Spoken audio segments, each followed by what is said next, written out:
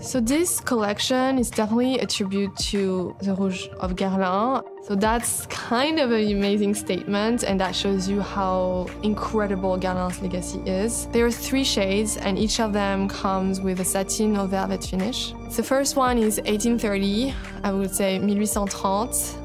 Rouge du Tigre. This is the interpretation of a shade that was designed for lips and cheeks. The color is a brick shade, and it has drawn from the lacquer that covers China's precious ancestral object. So that red symbolizes happiness, luck, success, and I believe so much in the power of color.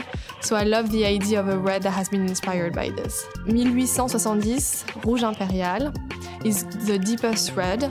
It has a little bit more of a blue shade with a hint of pink, and it was inspired by the fabrics worn back then by the royalty in the 19th century. So it's very sophisticated, definitely one of my favorite shades.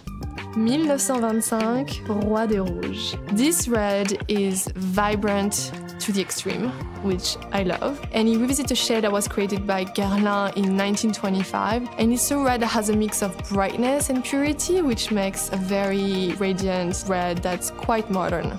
And I feel like when you have red lipstick in your hand, it's like you own this weapon of seduction.